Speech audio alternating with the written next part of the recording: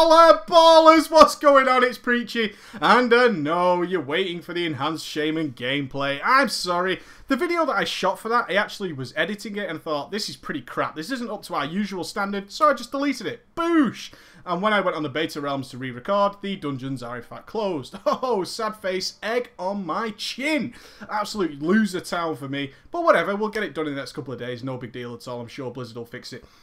This one is a sort of unusual one, as no doubt you already have this add-on. Most people do. It's one of the most popular add-ons in the entire game.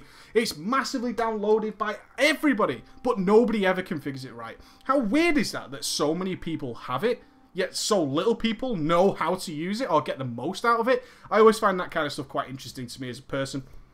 And we also have this years-old debate, Deadly Boss Mods versus Bigwigs, blah, blah, blah, blah, blah. So what is a boss mod? Essentially, it's an add-on that has timers built into it. So when we go up against these big, scary bosses, that we have timers for when they're about to do stuff. So we've got this fan. The boss is a fan, and we've got this huge pile of turd, which we'll say is us, and turd A is flying at fan B, and we are just waiting to know how long it's going to take before those two collide and make a big splodgy mess all over our screen. We need to know. We need to prepare for it. Tanks need to prepare for it. We need to prepare for it. Healers need to prepare for it.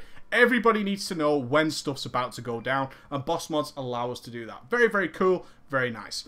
In terms of the Deadly Boss Mods versus Bigwigs issue, personally, I actually prefer Deadly Boss Mods, but endgame raiders all use Bigwigs because it's very easily configurable while we're fighting bosses that literally we know nothing about. If you're fighting bosses that have been out for months and months, or even weeks and weeks, use whichever boss mod you prefer, quite frankly, because they will have the timers already inputted into them. Just make sure you download the latest add-ons. Please do that. People who don't do that make me very, very sad. Oh, okay, so we're looking through our add-ons folder. We've got Bigwigs and Bigwigs Encounters. Okay, so we'll look at the first screen straight of all. Now, Bigwigs is lovely in the fact that it's very, very easy to set up. We can see here we want to use sounds, we want to use flash, we want to use raid icons on people, we want the screen to shake if shit should go down. This broadcast one is very, very cool as well. If people are slacky on updating their add-ons, and you are a raid leader or some sort of authority figure in your raid, and you are very, very, very good at downloading the latest add-on packs and all that kind of stuff, then likely during new encounters that have just freshly been released, like we'll see in the early days of Mr. Pandaria, is add-ons like Bigwigs will be updated on a daily basis. Now, before your raid, you might be the absolute baller who goes out and makes sure he's got the latest Bigwigs. No doubt someone in your raid won't do that. By activating this broadcast icon, you can actually just signify important warnings that other people might not have and still broadcast them out to people who are using Bigwigs. Very, very cool, okay? You can account for people's laziness, and accounting for other people's laziness is always good. Always, always good. The other one is whisper warnings. I actually think this is very cool. So many people now download chat add-ons, be it to copy links from chat and all that kind of stuff. Hey, check my funny picture of Britney Spears shaving her head, or whatever it might be, or my cool Megan Fox picture. People like to be able to copy and paste those links, so they download chat add-ons. Now, chat add-ons tend to come with emphasized whispers as well, so when they get a whisper, they get a huge warning about the whisper. If you've got people who are preferable to have that, select whisper warnings, and when you broadcast, you will also send them a whisper to say, "You are the bomb! Get the hell out of our raid, goddammit! You're the bomb! Yeah!" And it can make you so mad that even with all these boss mods and stuff, that they're not able to pick up on these warnings. Whisper warnings is just another way of doing that. Very cool little icon. There's other stuff here, the important one that isn't very basic. I actually think the Bigwigs tooltips are actually fantastic. So good, very well described, it's really cool. This one, block boss movies. Oh my god, how many times have we seen that pissing orc jump out of the boat in Dragon Soul? Snow Police, or seen them whiny ass dragon aspects go on about the fact that they're not immortal anymore. Who gives a shit, really? Christ, I'm not immortal.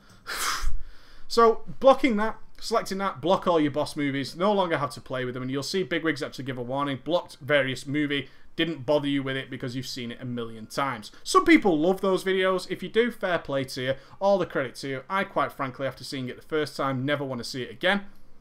Especially when it's as boring as Thrall using his laser death dragon soul on the most badly designed boss ever in the history of World of Warcraft. be that Deathwing. So that's the easy customizer on the first thing. Then you have this huge bar configure. Now this is the important stuff, guys. This is one of the two most important things I want to talk to you about. Now we talked already about this being the important area of your screen. Notice my bars, part of Bigwigs, this thing here, this green thing, is actually not in the red circle of justice. This thing here is the stuff that is not going to happen very, very soon, i.e. within the next 10 seconds. This is stuff like berserk timers. Big buffs or big explosions or big mighty King Kong style stuff that's going to happen in a little while. This is the stuff that we can glance at just to check up on things, but we don't need to know about it immediately, okay? This is the kind of thing that we need to make sure, have we got a cooldown for the next bleh? Have we got power word barrier for the next bleh? Have I got power infusion for the next bleh? Or whatever it might be. Do I have shield wall for the next bleh? This is the kind of thing we check. I've got a minute and a half left on my shield wall. The ability is in the next minute and 20. Yes, I'll have shield wall. That is a glancing thing. I don't need to right in the middle of my screen while I'm trying to max my DPS and absolutely pwn face. So we move this bar out of the way. Please, God, do this. So many people have this message thing here, and that just intermixes with this, and it just gets into a whole spammy clusterfuck of shit right in the middle that sucks balls, quite frankly. Get it out of the way, for God's sake, because this could be sort of 7 or 8 bars long in some cases. Really frustrating. What you do want is the emphasize bars. This is stuff that's about to happen in the next 10 seconds in a good solid place. Look at the difference of where the bars are way out of the red circle compared to emphasize bars smack bang in the middle. And I'm going to hit the test button here so you can see that in the next 4, 3, 2, 1... Go Bigwigs! Boom! Right in the middle of my screen. It's going to happen in the next 10 seconds. I'm fully aware of it now because it occurred right in my direct vision. Yeah! So easy. And when this runs out, this is your messages bar here. Boom! There you go. This spell has occurred. It's done. Awesome, awesome, awesome. Look, guys, please note this. Okay, guess. Look at it. I get this all the time. If I'm not replying to you, I'm probably recording. I guess you don't like me.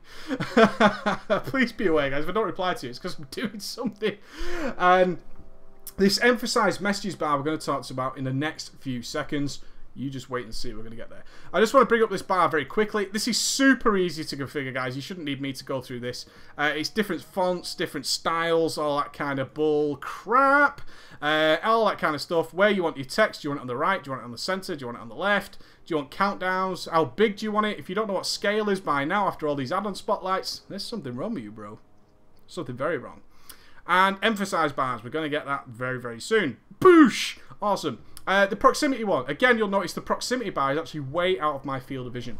Why? Because when we have abilities like Chain Lightning is always the classic one. This boss casts Chain Lightning. It hits everybody within 4 yards of each other. You know what I do? I just go and find myself a nice spot on my own. I don't need an add-on to tell me that people are stood next to me because I have eyes.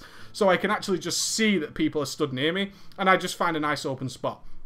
Very, very cool. But if you're not into that and you want to have some sort of red flash just to say people are stood too damn close to you, then cool. Put it somewhere important, like maybe there. Or maybe up here, or wherever the hell you want it. For me, I just stick it on the side. It's there if I should need it, but in most cases I can see if someone stood next to me and I'll just move my ass out of the way. Very, very cool. And very simple. I think we all agree. Bigwigs so far, very, very nice and basic. I just want to point out that the bars and emphasize bars, I really recommend you drag this bars icon off to the side, out of the way, somewhere where you can glance at it quickly and then get back to what you're doing. Very cool. Okay.